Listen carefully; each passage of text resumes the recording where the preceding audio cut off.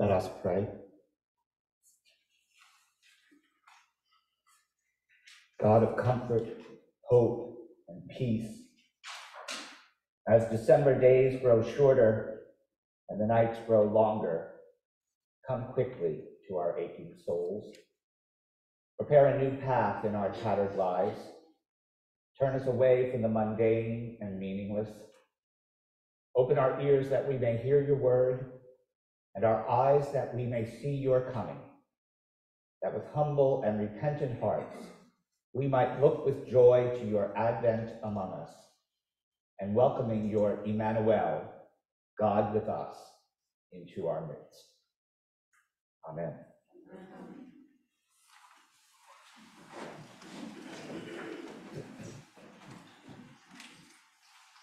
Prepare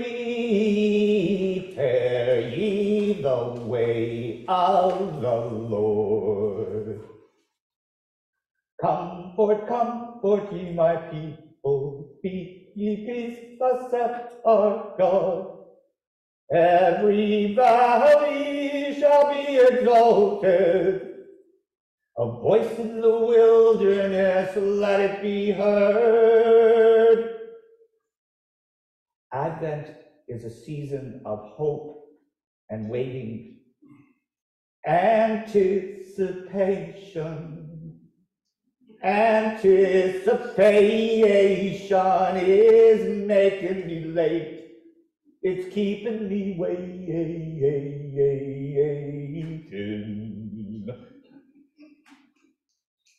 So many sermon song possibilities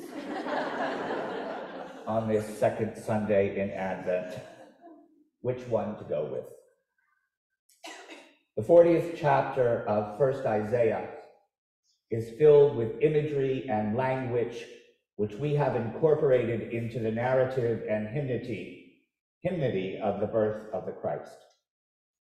Later this afternoon, my husband and I will attend the Portland Baroque Orchestra's annual rendition of George Frederick Handel's oratorio, Messiah, based on the writings of many of the scriptural prophets from our Hebrew sacred writings. At our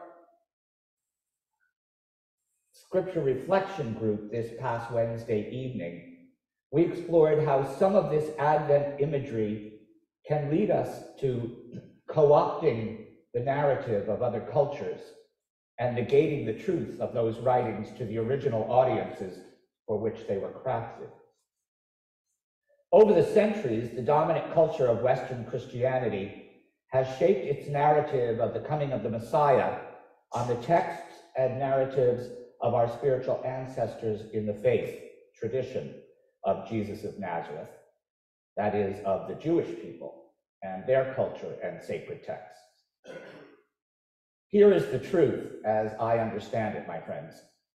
The Hebrew prophet Isaiah had no particular insight into the events that would happen 900 years after his death in the areas of the kingdoms of Judah and Israel. Yet, here we are, in the observation of the advent of our God with us, our Emmanuel. It is the season of gift giving, replete with all of the harried and frenetic preparation and anxiety which has come to be associated with that season in our 21st century consumer culture. Television, radio, and now even movie theater advertising promises us completion and satisfaction if we will only buy this or receive that consumer product which is sure to make us smell better or look shinier or more dazzling to our jealous neighbors and friends. Into the midst of this consumer madness, the church calls us to remember what this time of preparation and anticipation is truly all about. Advent is the very antithesis of our capitalistic consumer culture. Advent calls us to seek out the true and humble roots of our gift giving and decoration preparation. The Oxford Dictionary of the Christian Church defines Advent as, from the Latin adventus, coming, that is, of Christ, The season is observed as a time of preparation, not only for Christmas, but also for the second coming of the Christ. In my youth, the season was penitential in scope, and the observance was almost viewed as a little Lent. I think we can easily see that the church was wise in reviewing and adapting that focus after the many changes and modernizations of our liturgical traditions following the ecumenical liturgical movement of the Second Vatican Council. Advent is viewed in these newer, or rather returned to older, understandings of its focus as a time of preparation and anticipation, rather than penitence and fasting. The liturgical color of blue was introduced in the Sarum rite, or use of the Roman Catholic liturgy, present at the Cathedral of Salisbury and spreading throughout all of England, Scotland, Ireland, and Wales by the middle of the 9th century of the Common Era, through the beginnings of the Protestant Reformation. The Episcopal Church in the United States, as well as several other churches of the Anglican Communion, adopted the use of Sarum blue as an alternative to the penitential purple, which had been prevalent throughout most of the liturgical churches in the Advent season. The use of this richer and possibly more royal color can help us to focus from our attentions on the coming of the Anointed One among us, formerly seen as a king and reinterpreted in our culture and context as God's dominion or reign come among us in the right here and the right now. Into the middle of this struggle between the consumer culture of consumption and instant gratification and the Advent themes of preparation and expectation comes the wild man of today's gospel story, the baptizer, John. Dressed in camel's hair and a leather belt and eating locusts and honey comes this prophet and problem child of Judah who preaches of forgiveness of sin and repentance. It is no wonder that modern-day Madison Avenue doesn't put John on Christmas pajamas and coffee mugs. Yet the author of Mark's version of the gospel narrative begins with this wild-eyed and odd desert dweller, this countercultural icon of wrath and redemption, who is nothing like the shepherds and angels or magi and mangers of the author of Matthew or Luke Acts telling of the incarnation story. This John is jarring and strange, and we would probably just as much prefer, thank you very much, to leave his protestations and warnings out of our nice little version of babies in mangers and angels' tidings of good news and great joy.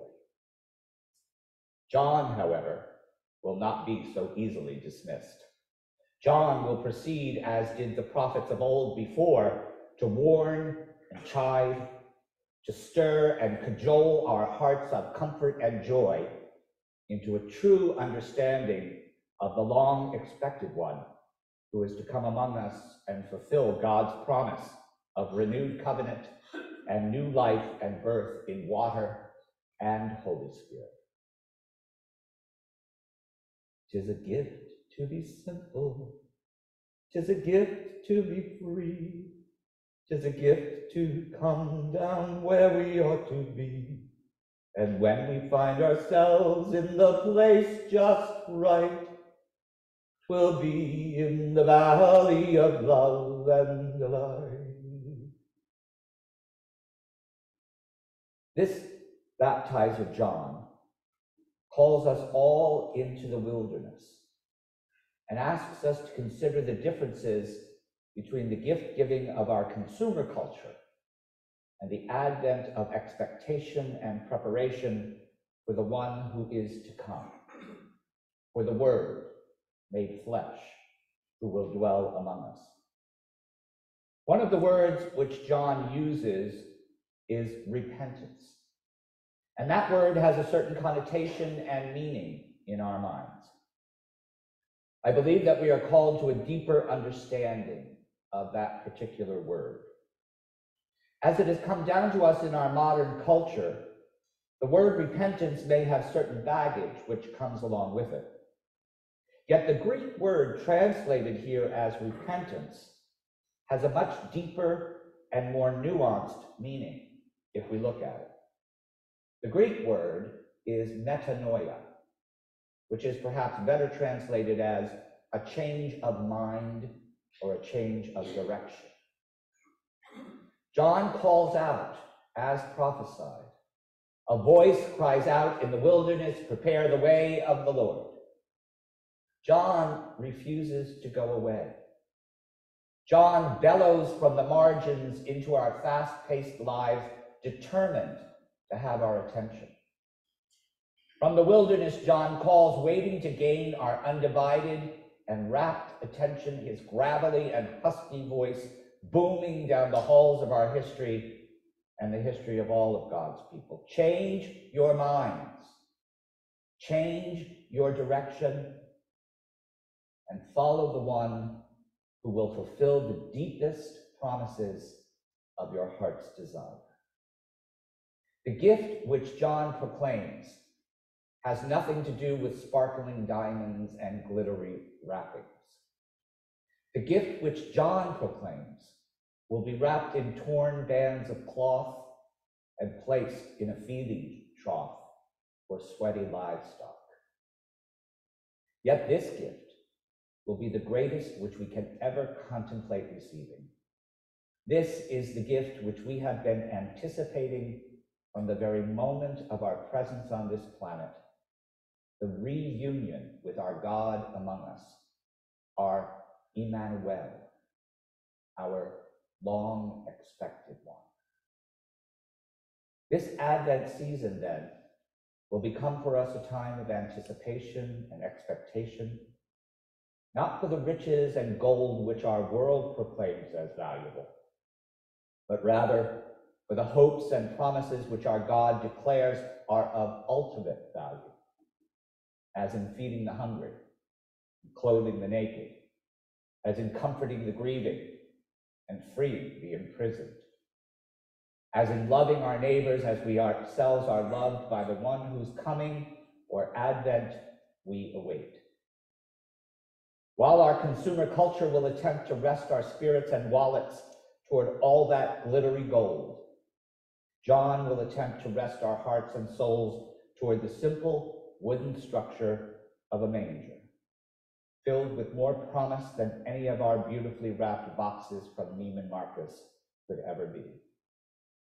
It is in that manger that the true promise of Christmas awaits. Still distant and vague in the harried and shortened days of December, yet sure and certain as the light which will return and lengthen in the days following the solstice.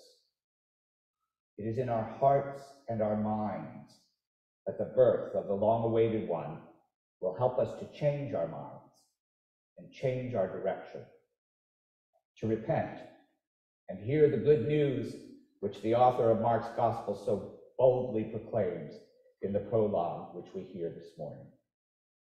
Let us prepare in our hearts to be the manger into which the promised one will be born, with the metanoia which the wild man John calls us to. Barbara Stephanis Germain suggests how we might do this in her poem titled On Being a Manger.